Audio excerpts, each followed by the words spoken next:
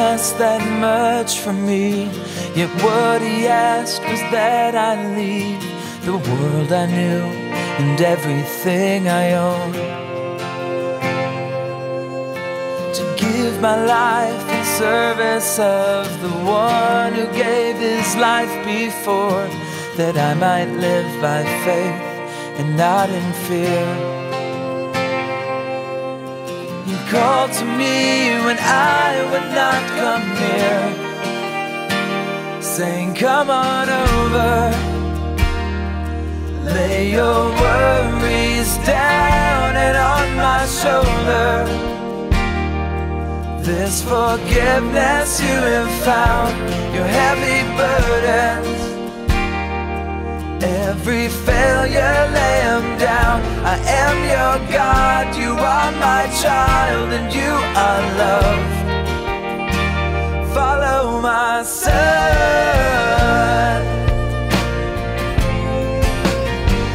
follow my son.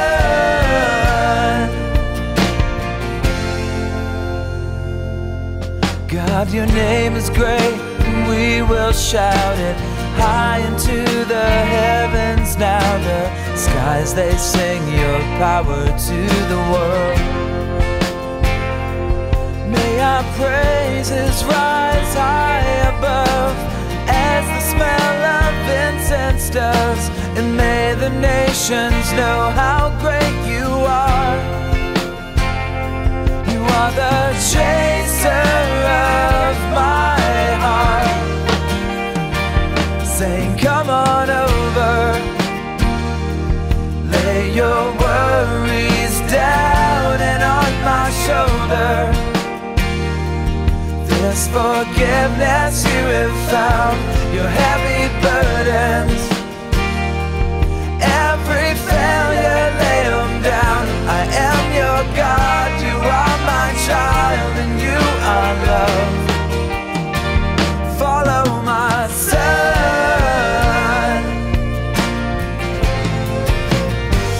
follow my son,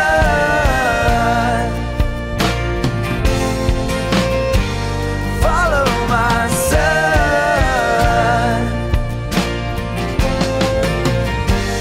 follow my son.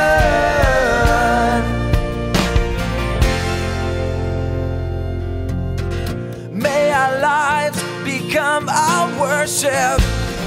May your eyes look toward the hurting, and with our cries we offer you the highest praise.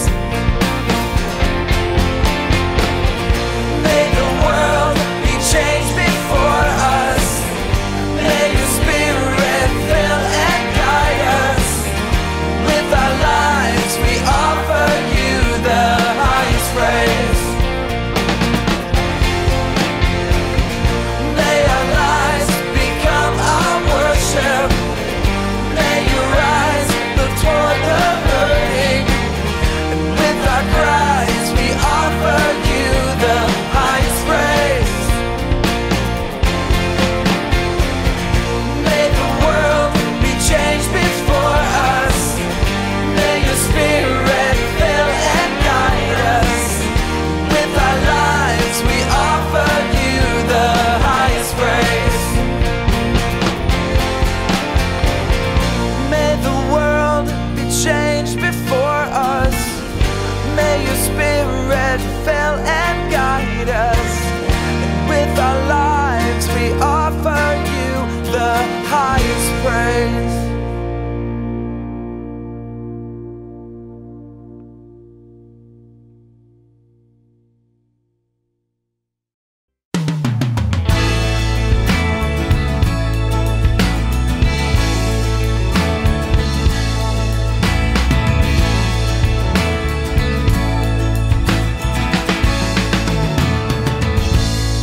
I need a rescue. Yeah, I jumped off that cliff. I sunk to the bottom, and I'm losing my breath. See, the rocks tried to break me, and the waves, they still might. The sun's far from rising,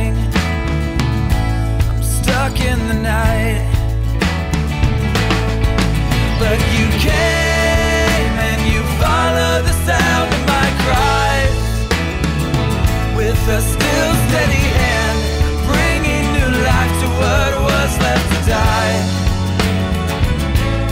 Oh, you saved me from this hell. Oh, you saved me, took it all on yourself.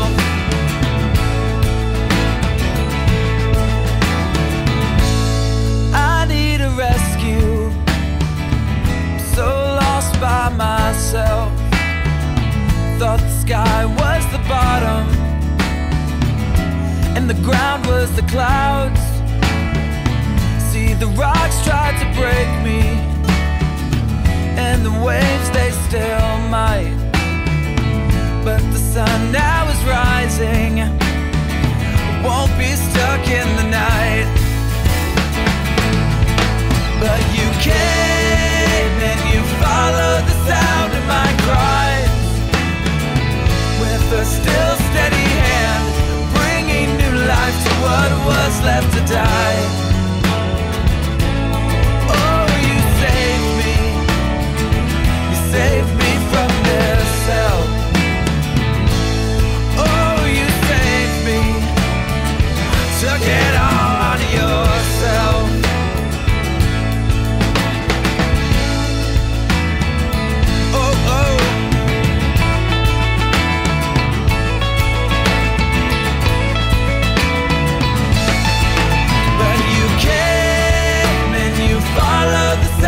My cries with a still steady hand, bringing new life to what was left to die.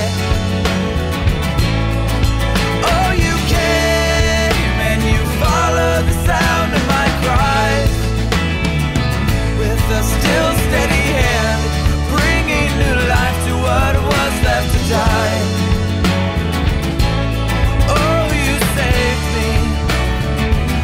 Save me from this hell. Oh, you saved me, you took it all on yourself.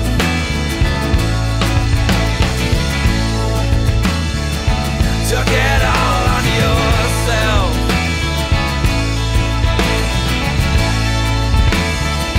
Took it all on yourself.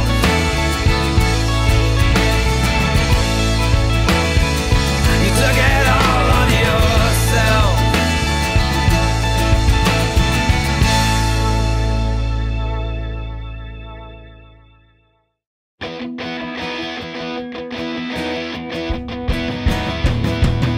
Here we go!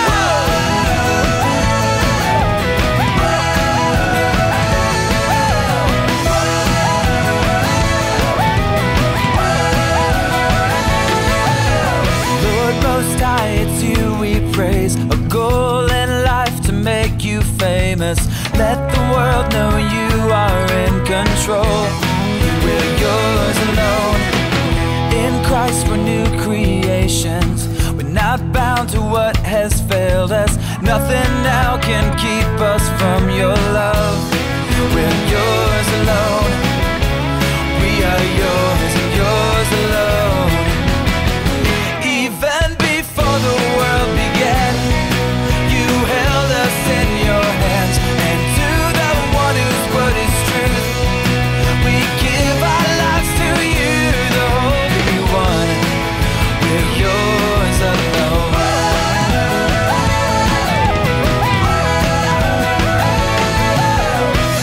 In Christ we're new creations. We're not bound to what has failed us. Nothing now can keep us from your love. We're yours alone. We pray for the world around us, the broken whose hope has shattered. Let us be the bearers of your love. We're yours alone. We are yours and yours alone. Even before the world began, you held us in your hands. And to the one whose word is truth, we give our lives to you, the Holy One. We're yours alone.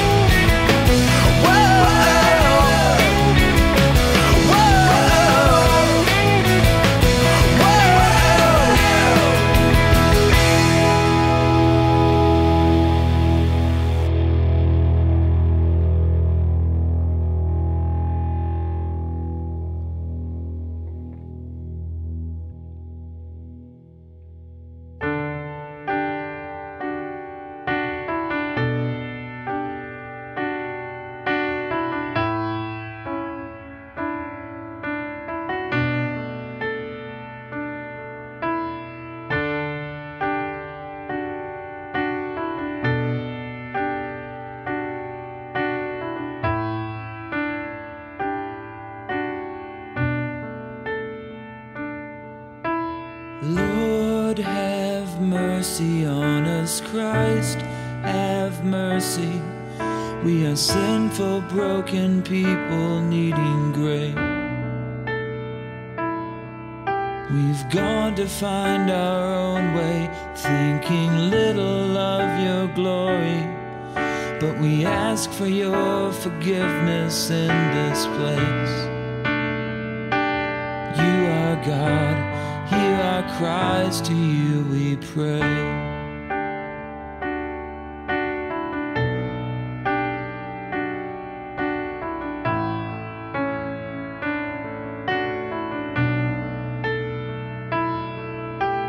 Lord, have mercy on us. Christ, have mercy. We are sinful, broken people needing grace. We've gone to find our own way, thinking little of your glory. But we ask for your forgiveness in this place. You are God, hear our cries, to you we pray.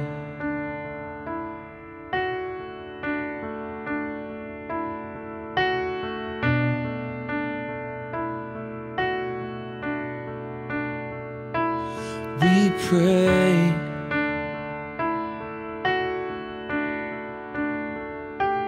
We pray.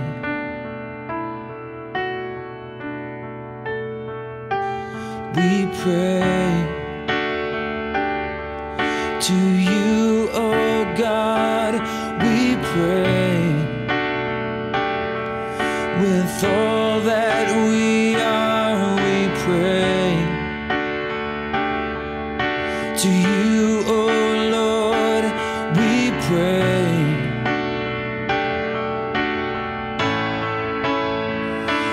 You are God, hear our cries, to you we pray. You are God, hear our cries, to you we pray. Oh, you are God, hear our cries, to you we pray.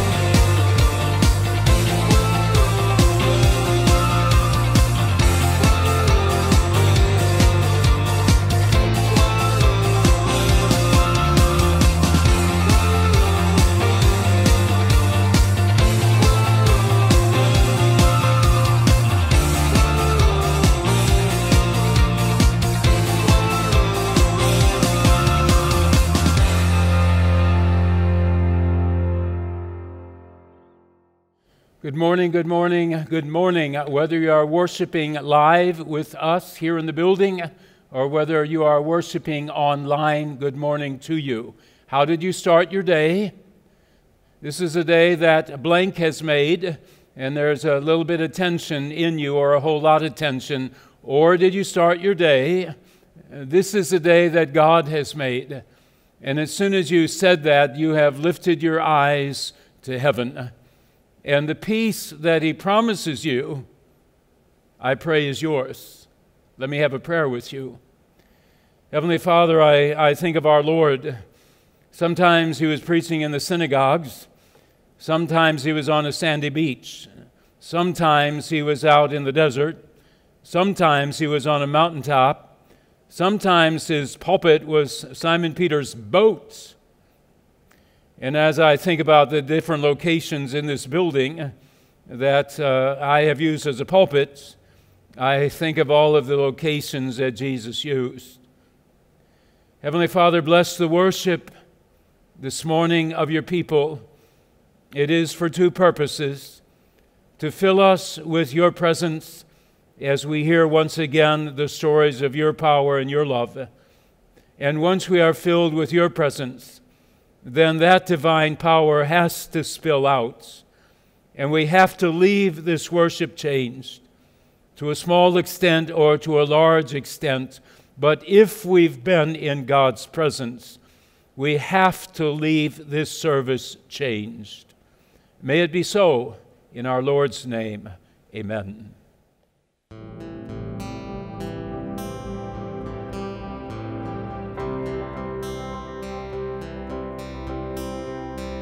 There's no space where his love can't reach. There's no place where we can't find peace. There's no end to amazing grace. Take me in with his arms spread wide. Take me in like an orphan child. Never let go, never leave my side. I am holding on to you. I am holding on to you. In the middle of the storm, I'm holding on. I am. Love like this, oh my God, divine. I am overwhelmed, let a joy divine. Love like this sets our hearts on fire. I am holding on to you. I am holding on to you. In the middle of the storm, I'm holding on. I am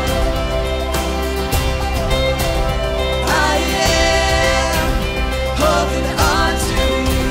I am holding on to you. In the middle of the storm, I'm holding on. I am.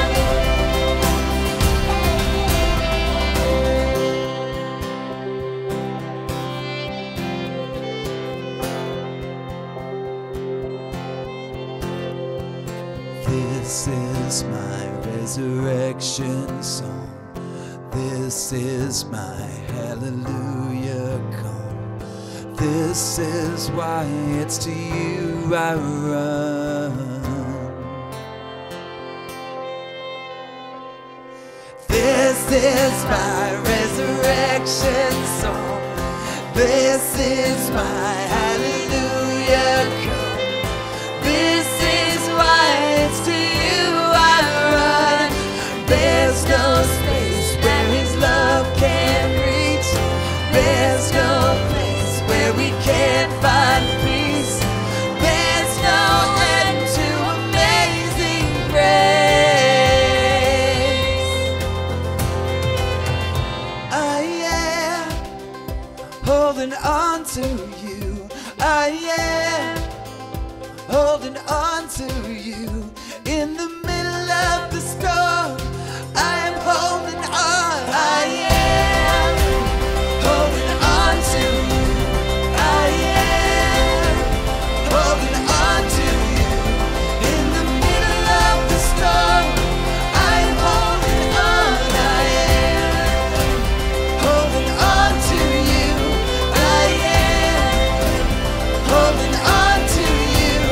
In the middle of the storm, I'm holding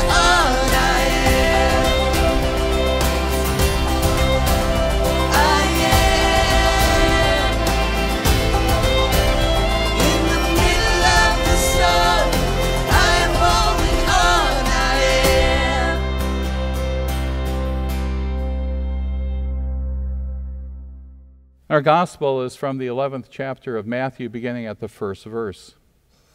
After Jesus had finished instructing his 12 disciples, he went on from there to teach and preach in the towns of Galilee. When John heard in prison what Christ was doing, he sent his disciples to ask him, "Are you the one who was to come, or should we expect someone else?"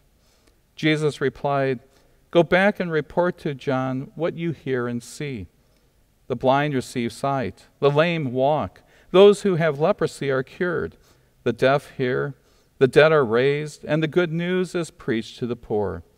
Blessed is the man who does not fall away on account of me." This is the word of the Lord.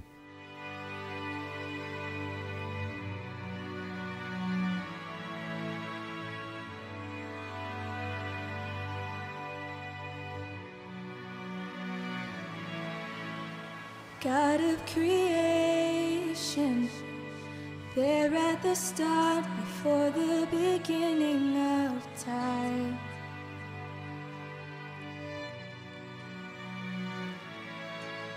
With no point of reverence, you spoke to the dark and fleshed out the wonder of light. And as you speak,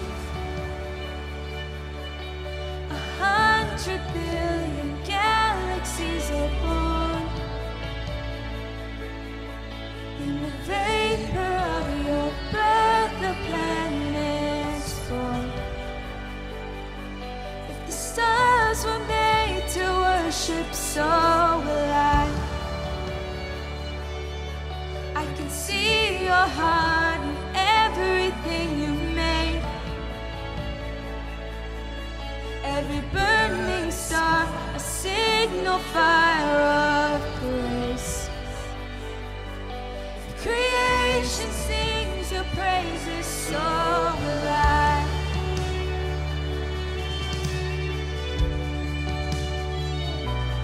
So will I.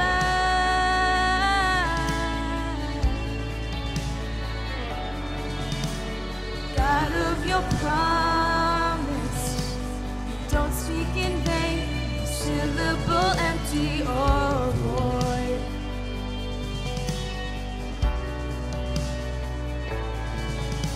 For once you have spoken, all nature and signs follow the sound of your voice.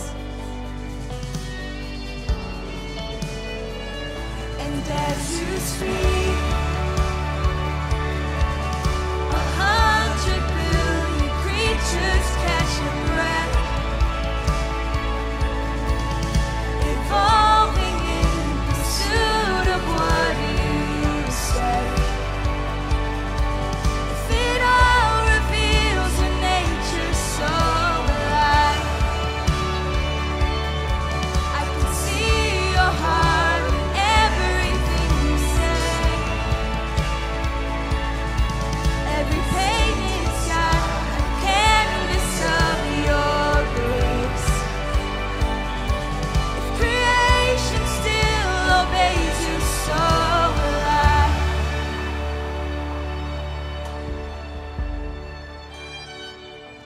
So will I.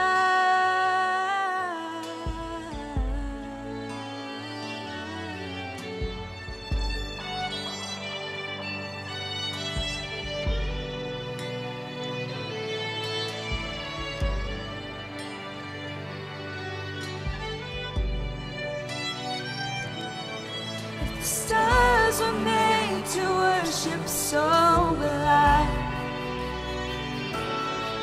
If the mountains bow in reverence, so will I. If the oceans roar your greatness, so will I. For if everything exists to lift you high, so will I. If the wind goes where you send it, so will I. If the rocks cry out in silence, so will I. If the sun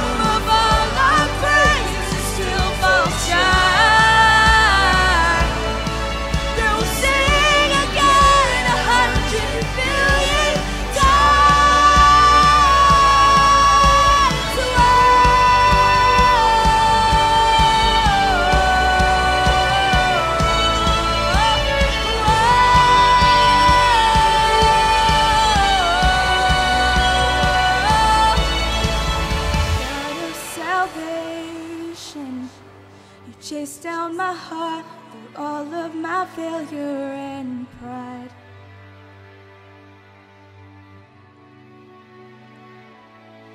On the hill you created, the light of the world, abandoned in darkness to die. And as you speak, 100 billion failures disappear. When you lost your life so I could find it here. If you left the grave behind you, so will I. I can see your heart in everything you've done. Every part designed in a work of art. Oh, the love you gladly chose surrender, so will I can see your heart in a billion different ways. Every precious one, a child you died to save. If you gave your life to love them, so will I. Like you would again 100 billion times. But what measure could amount to your desire? You're the one who never leaves the one behind.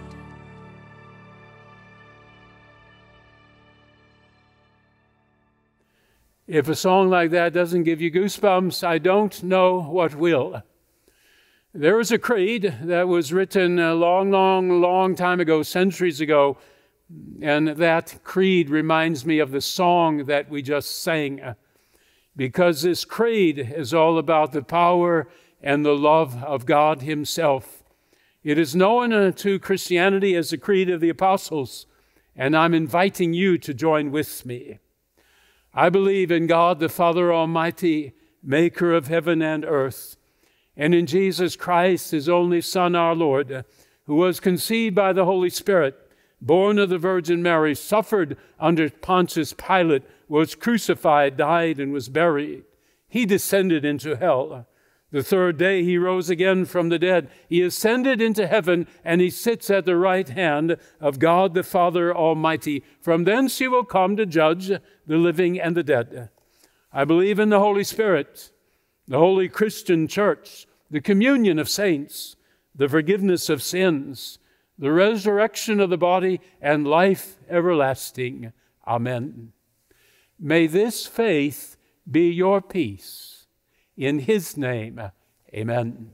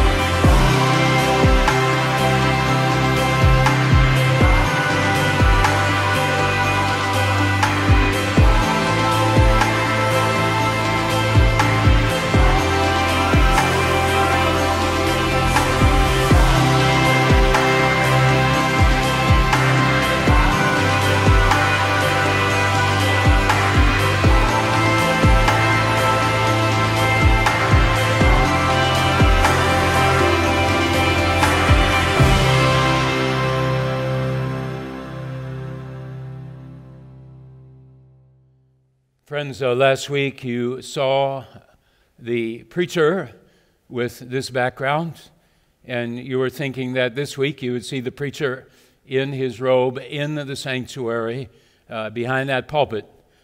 They are putting carpeting down today, so that is why for a second week in a row, if you are looking at the traditional service, you are seeing this screen behind me. But as I prayed at the beginning of the message, our Lord, oh my goodness gracious, sometime his pulpit was the wilderness, the mountainside, Simon Peter's boat, the synagogue, so we're fine. May the Lord bless our worship. Friends, I want to look at a text with you. It is Acts chapter 13, beginning at verse 36, and it is very intentional. When King David had served God's purpose in his own generation, he fell asleep and he was buried with his fathers. His soul was in heaven, but his body was buried with his fathers. When David had served God's purpose, it doesn't say that David served his own purpose. We can easily fall into that trap with our lives, thinking that life is all about us. It doesn't say when David had served his purpose. Nor did it say that David had served his kingdom's purpose. David died when he was 70 years of age. He had been the king of Israel for 40 years. And being the king of Israel was exceedingly important to him because he was a godly king. And so many kings that had gone before him, they worshipped idols. David took to heart the fact that he was prophet, priest, and king of those people. But it does not say, the writer Luke, it does not say when David had served Israel's purpose in his own generation. Oh my goodness, Luke is very specific. He's writing about David who had lived 900 years earlier, and he says very distinctly, when David had served God's purpose in his own generation, he fell asleep and was buried with his fathers. School is recently out. You have graduated.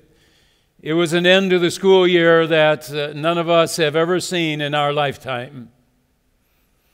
We graduated without the ceremonies. Some graduations never happened. Some were with groups of 5 or 10 families. Some were Zoom online and some were drive-bys. But you've graduated. You've moved out of the elementary school and you'll be in junior high next year. You moved out of the junior high building, you'll be in high school. You moved out of the high school and you're going to be in a trade school, or you're going to be looking at your first job, or you're going to be looking at college.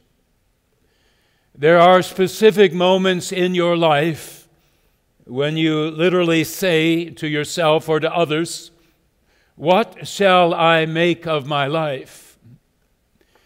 You do that automatically when you graduated from high school. What shall I make of my life? You say it when you've graduated from college. What shall I do now? What shall I make of my life?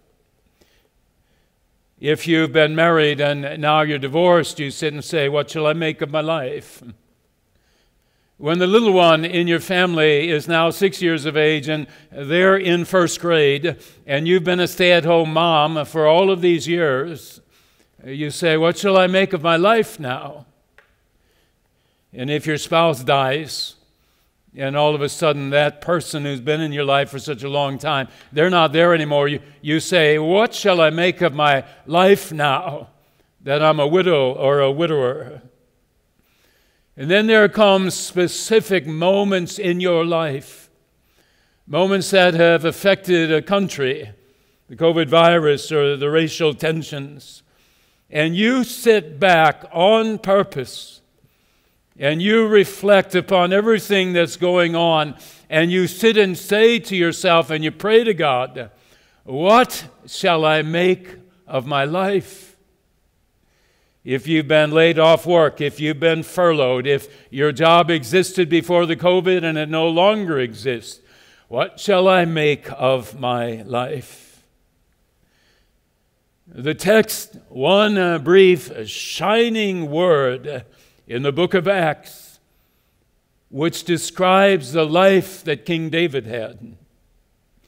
David served the purpose of God in his own generation.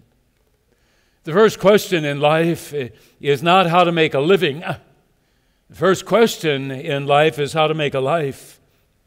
Making a living is an incident, a very important one indeed, but it's an incident nonetheless. You can go to any number of schools, you can have any number of jobs, you know what I'm saying. But the making of a life is the primary meaning and mission of our earthly experience. The highest contribution which you can make to your generation, the people that God has allowed to be in your life when you're on this planet, whether it's 10 years, 20 years, 30 years, 50, 70, 80, 100. The people that have been in your life in the realm of friend, family, or strangers. The contribution you make to them is the gift of a well-rounded and a worthy life. And that's what David's life was. It was well-rounded and it was worthy. Was it perfect? Far from it. Hebrews 5:8, there's only one perfect, and that's Jesus. David sinned as readily as do any of us. David begged for forgiveness more readily than many of us do. For when he sinned in a life which he was trying to live for the purpose of God, it cut him to the very core. And he would write things like, a broken and a contrite heart, O God, thou wilt not despise. And that is what I am bringing to you, because I want to live to serve your purpose, and I have failed badly in the making of a well-rounded and worthy life. Certain principles must be faithfully regarded. And those principles are in this one verse, all packed together in the one verse, Acts 13:36. David served, principle number one.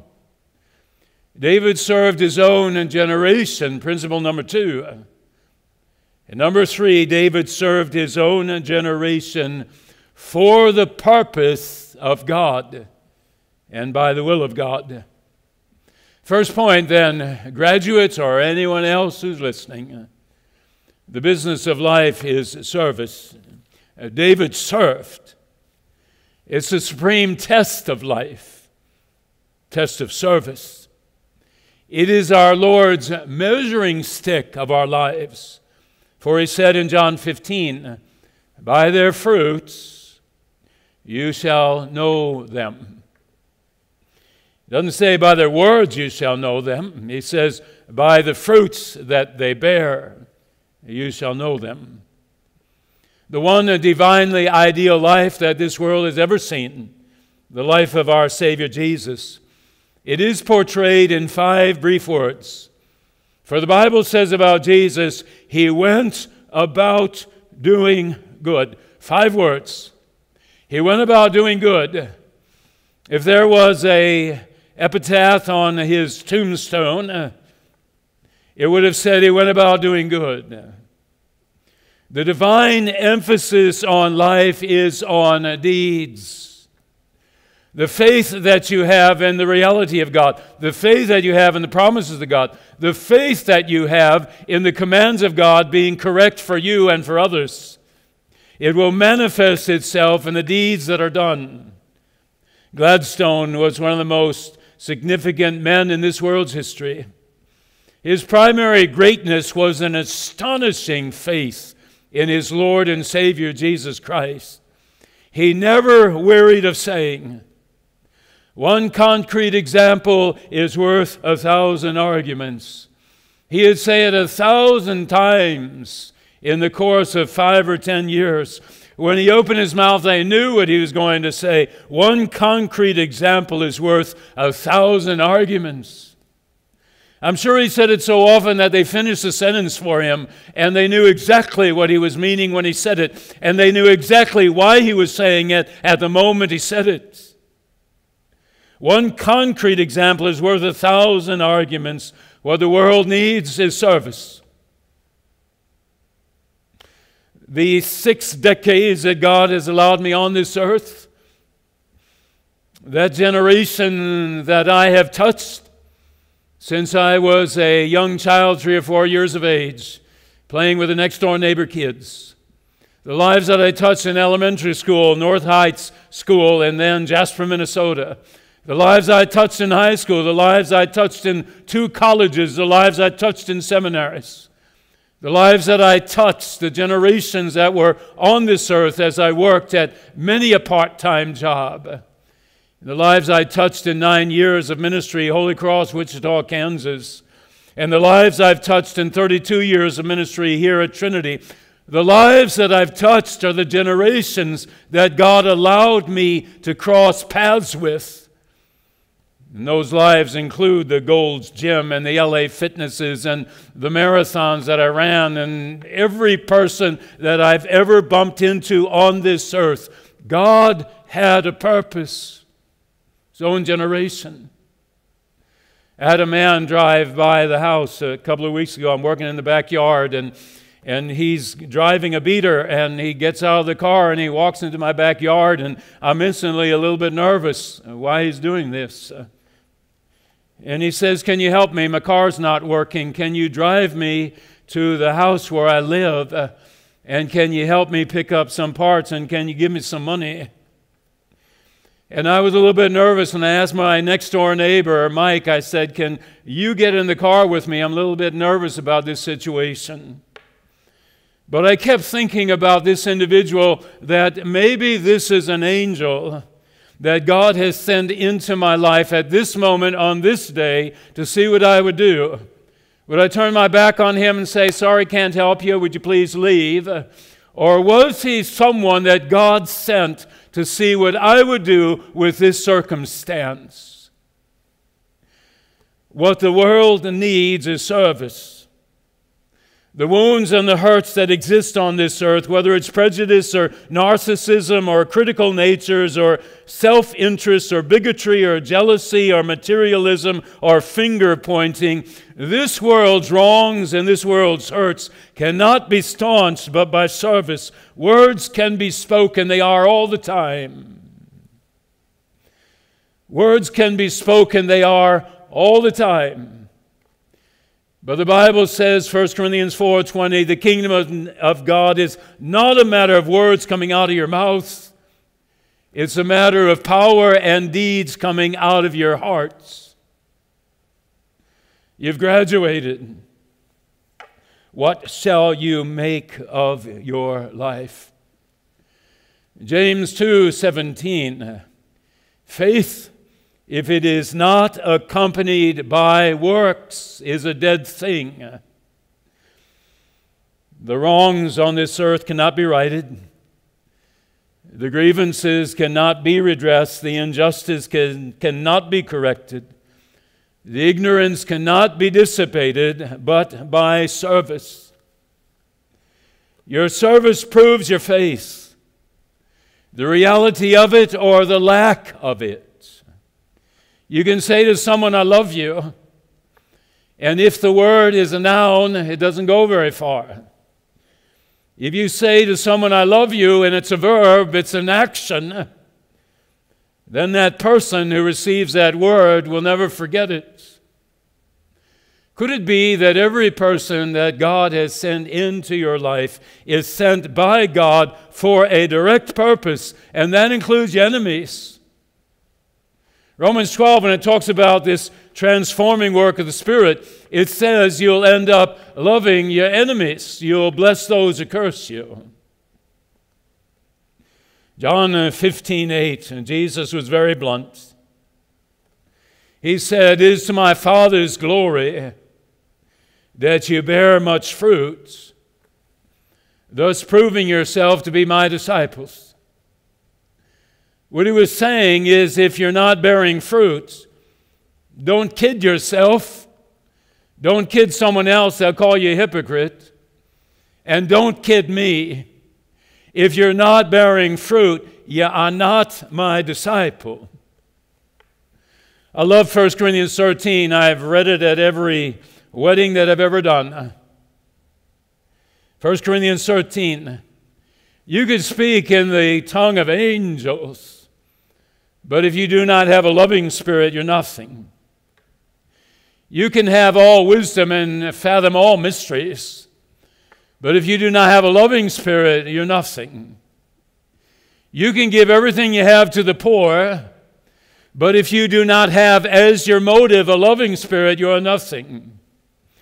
And you can give your body to be burned as a martyr, but if you do not have a loving spirit, you are nothing. Our service is motivated by love. There are three great motivations on this earth. The first one is a very ugly one. It's selfishness. The second motivation on this earth is praise from people. It's called altruism. You do something for somebody because you hope someone in the newspaper will see it and write you up. You do something nice for someone because you want them to acknowledge what you've done, and if they don't thank you or don't pat you on your back, quite frankly, you're offended.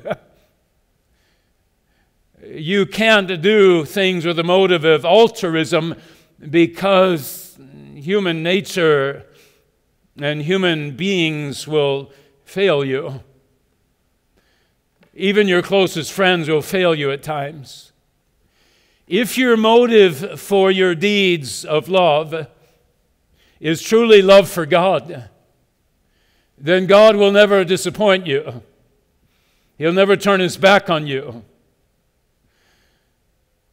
Acts of service motivated by love, and that's all the difference in the world. Matthew 7:21, I think one of the harshest words Jesus ever spoke. It was right after the Sermon on the Mount. He says, "Not everyone who says to me, 'Lord, Lord,' is going to enter the kingdom of heaven, but he who does the will of my Father who is in heaven." And then he said, "Why do you bother to call me Lord? Why do you pretend to call me Lord? Who are you trying to impress by calling me Lord? And you do not do the things which I ask you to do." John 3:36, pretty blunt. Whoever believes in Jesus has everlasting life. Whoever does not obey his words does not have life. And what were his words? "New commandment I give you, love one another. By this will others know you are my disciples, not by the words that come out of your mouth, but by the love they see coming from you. As I have loved you, so ought also you to practice that with others." What do we have in Jesus?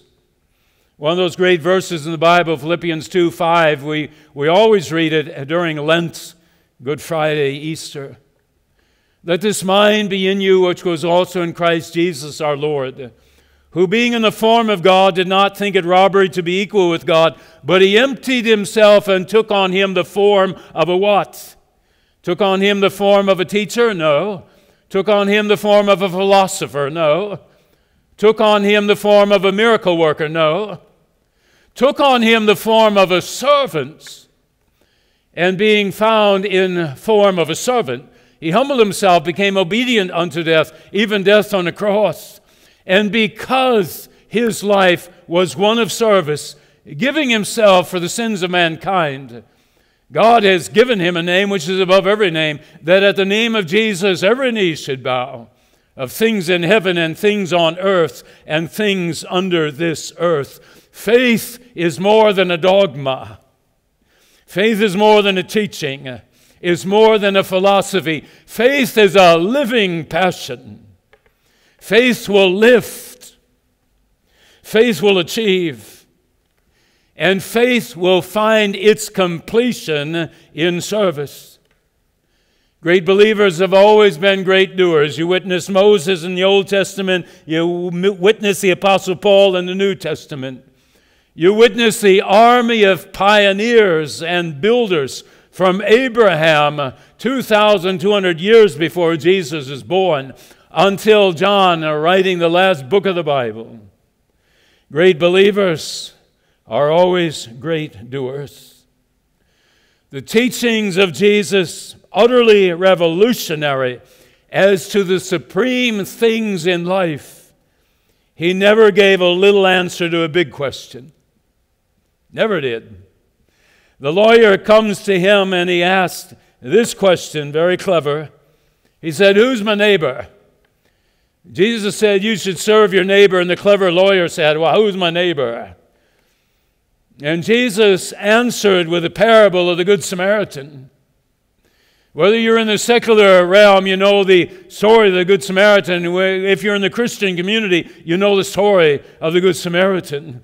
And the teaching of that parable is that our neighbor, you graduates, the teaching of that parable, you widow and widowers, the teaching of that parable, you sorority sister, your fraternity brother, the teaching of that parable is that your neighbor is anybody and everybody, anywhere and everywhere, who is in need of our help. That's your neighbor.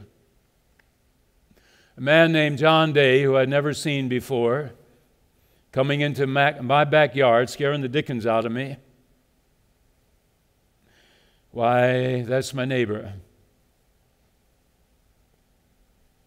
No matter the creed, the color, the tongue, the age, the sex, the social status. God always said the same thing. He never changed it. He said every life on this earth matters. And if I put that life in the purview of your path, I want one thing from you. I want acts of service done. The motive being love for me and love for them. Jesus reverses the commonly accepted standards of greatness when he said in Matthew 20:26, listen carefully, "Whoever wants to be great among you must be servant of all, and whoever wants to be first among you must be slave of all. Even as the Son of Man did not come to be served, but to serve, and to give his life as a ransom for all." Are there hindrances to this? Absolutely. Oh my goodness. Are there difficulties to this? Absolutely. Are there costs to this? Yes. But you must give voice of your faith to those who need you, here, there, everywhere. Give voice to your faith. Was there a divide when the Bible was written? Absolutely. Galatians 5:6. My goodness. Was there a divide? Yeah. You were a Jew or a Gentile. Gentiles hated the Jews. Jews hated the Gentiles. Life and death often. Was there a divide in the Bible? Yes, there was. Circumcision, uncircumcision. Churches were split. Communities were split. Lives and blood was shed over the issue of circumcision or uncircumcision. Were there divides in the time of the Bible? Yes. You were a slave or you were free.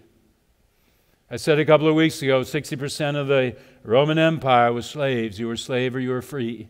Were there divides in the Bible time? Yeah, there were. Male or female. If you were male, you were everything. If you were female, you were dust on the ground. Here came the Christians. Here came the Christians. Everyone who's baptized into Christ has put on Christ. There's neither Jew nor Greek. There's neither male nor female. There's neither slave nor free. There's neither circumcised nor uncircumcised. We're all called to be one in Christ. And these incredible words in Galatians 5:6, where the Apostle Paul, putting his life on the line and his reputation on the line, risking death by writing these words, said, "Neither circumcision nor uncircumcision matters. The only thing that matters is faith expressing itself in love." He didn't say faith expressing itself in words. He says faith expressing itself in love. What's the world standards of greatness? At one time it was physical strength. Hercules was worshipped. Might makes right was espoused. The strong survive and the weak die. One empire after another, Rome, Egypt, Medo-Persian, Egyptian, one empire after another. The strong survive and the weak die. For others, the standard of greatness is financial.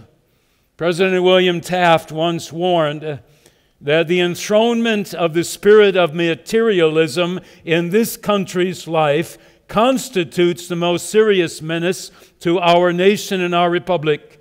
He said, materialism looks at things and denigrates people. Materialism is all about a selfish desire for you to be lifted up and others to be left behind. The true wealth of a country is not financial, it's not physical, it's not intellectual, it's spiritual and it's moral.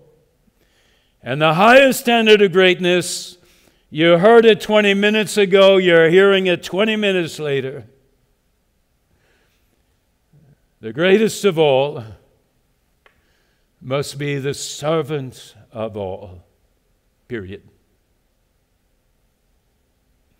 Last week I said to you, Mary's word to the servants at the wedding feast, whatever he tells you to do, thou must do it.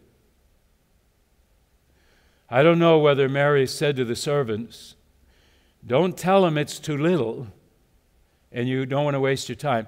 Don't tell him it's too big and you can't do it. Don't tell him, I'll get back with you later, Jesus. Give me an hour, I'll be back with you. Don't argue with him, don't debate with him, don't philosophize with him, don't rationalize with him. When he tells you to do something, do it. Looking at me, right? Looking at the cameraman. When he tells you to do something, do it.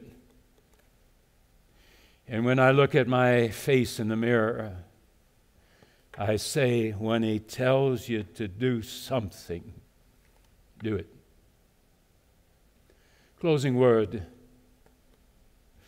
All the extra power you have because the gifts God has given you, all the powers at your control, physical, financial, social, intellectual, moral, spiritual, all power is under God's bonds. They have been loaned to you. They can be taken back at any time. Use those gifts to serve humanity. Don't hoard your gifts and powers for yourself.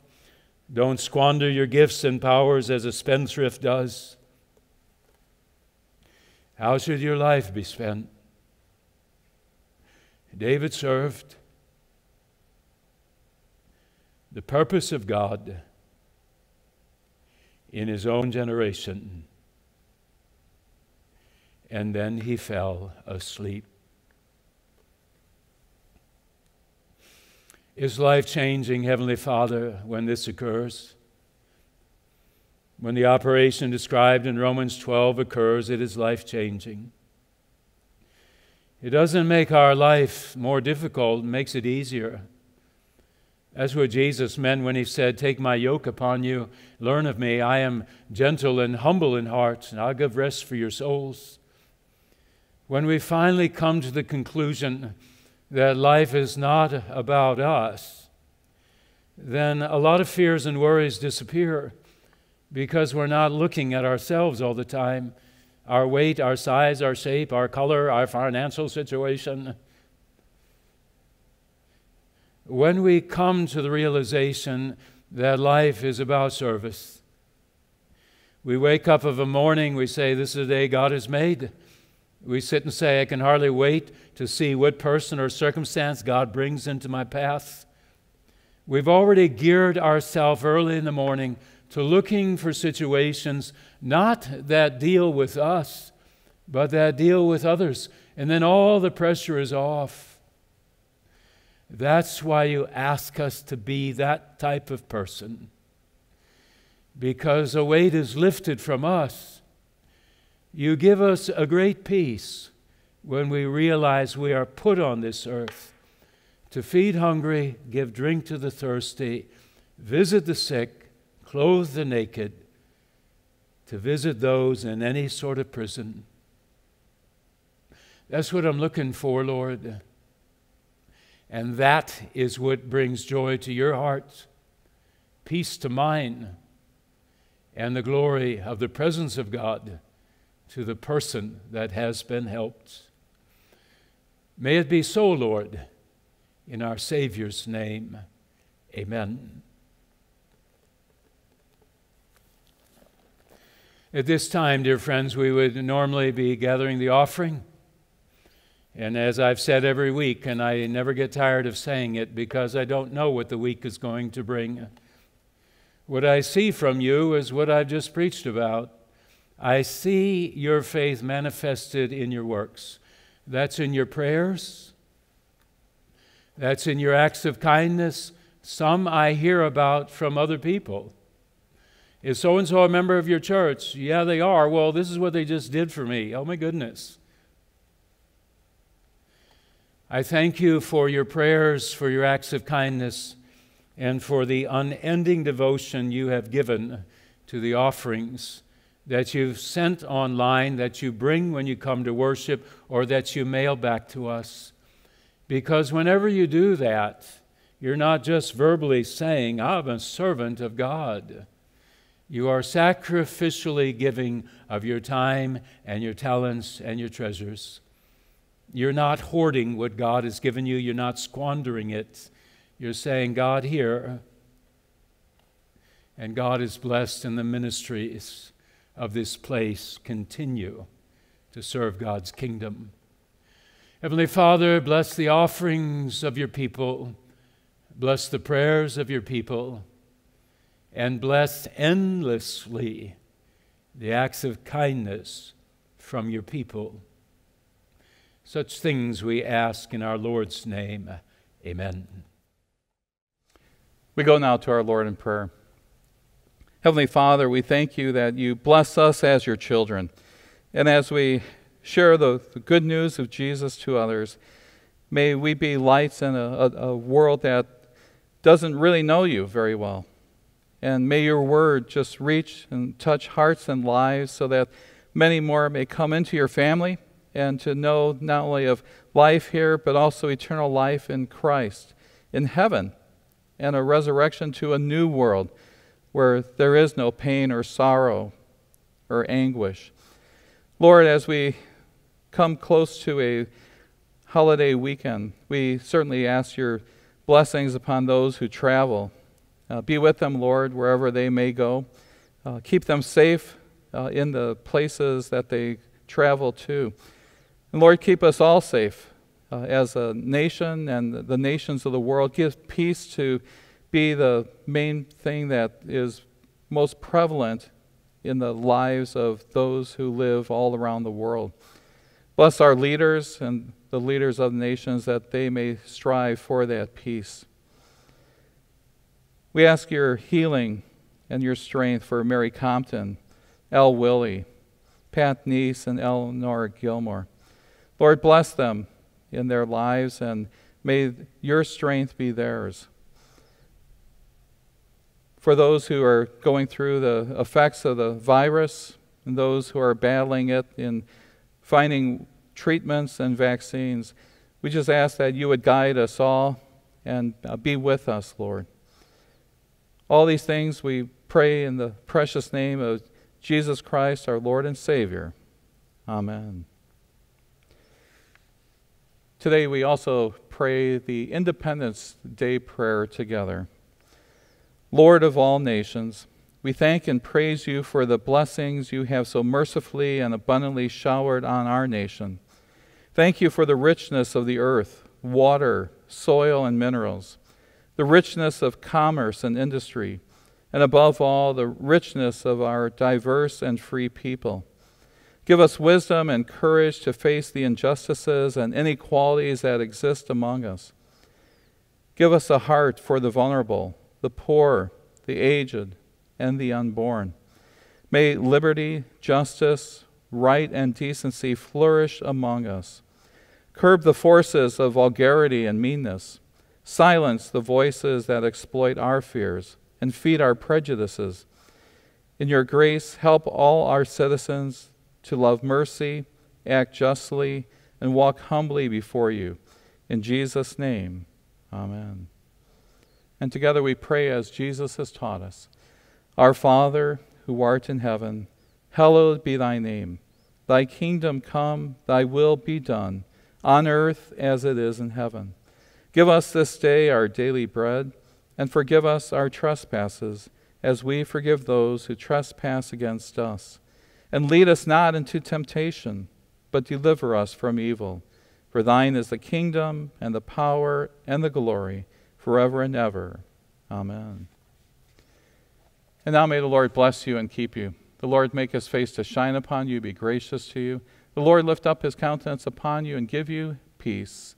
Amen.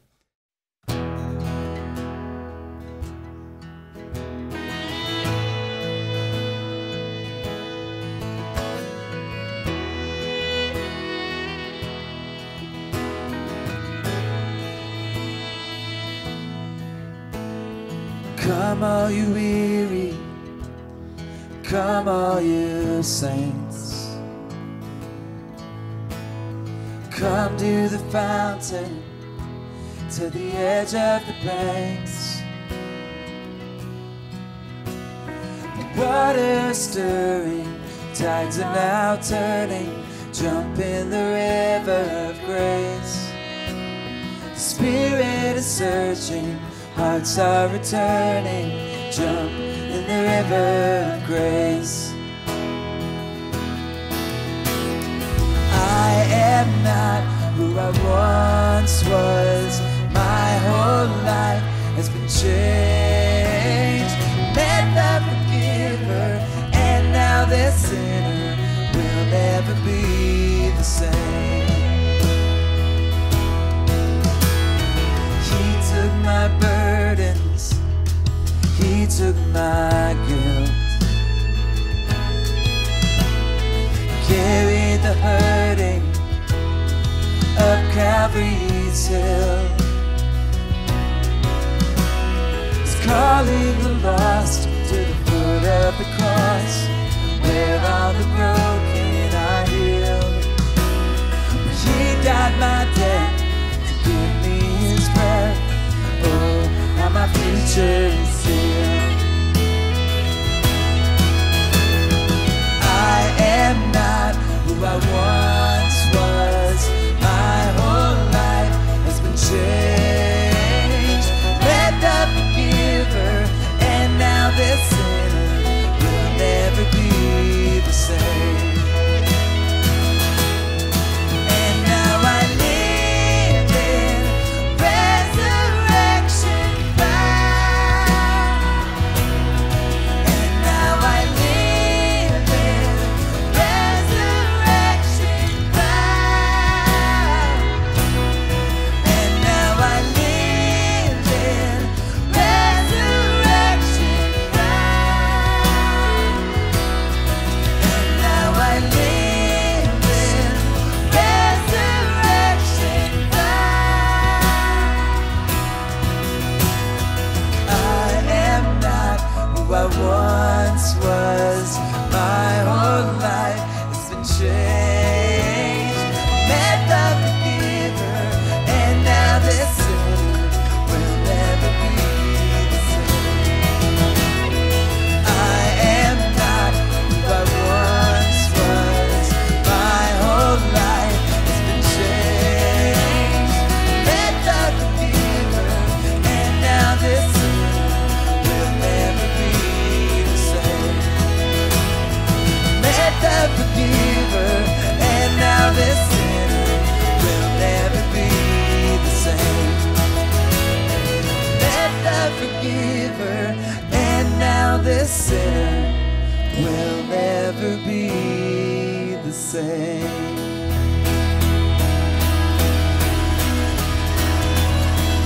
God bless your worship this week. We'll see you next Sunday.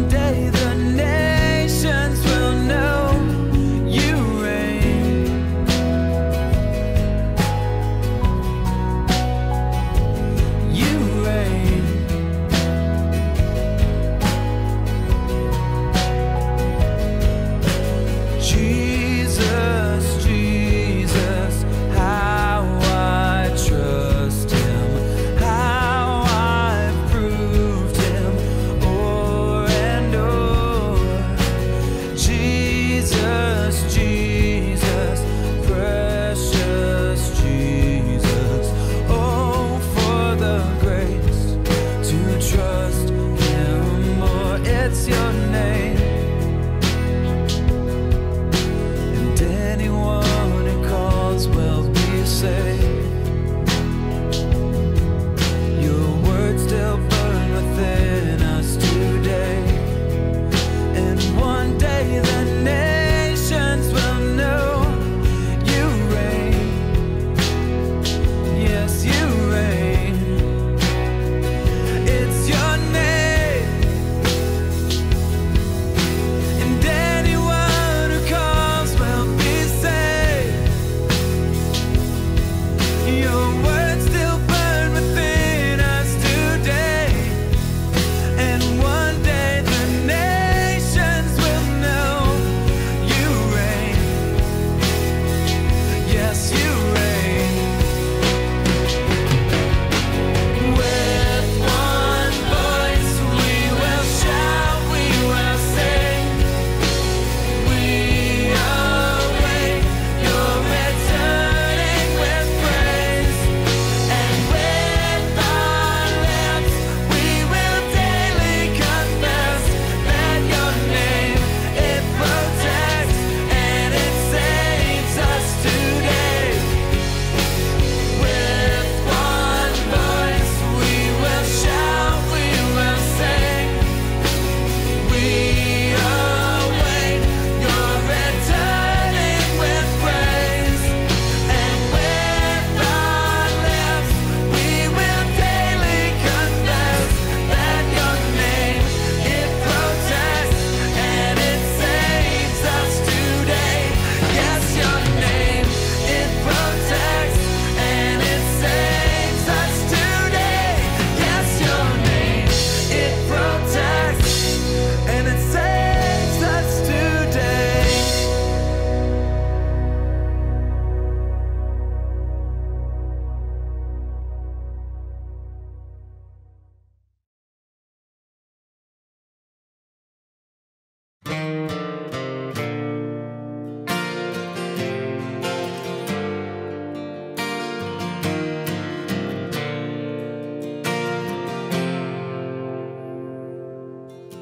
He didn't ask that much from me, yet what he asked was that I leave the world I knew and everything I own, to give my life in service of the one who gave his life before, that I might live by faith and not in fear. He called to me when I would not come near, saying, come on over, lay your worries down and on my shoulder. This forgiveness you have found, your heavy burdens, every failure lay 'em down. I am your God, you are my child, and you are loved. Follow my son,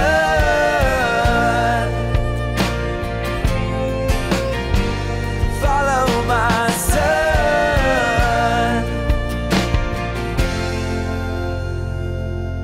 God, your name is great, and we will shout it high into the heavens now. The skies, they sing your power to the world. May our praises rise high above, as the smell of incense does, and may the nations know how great you are.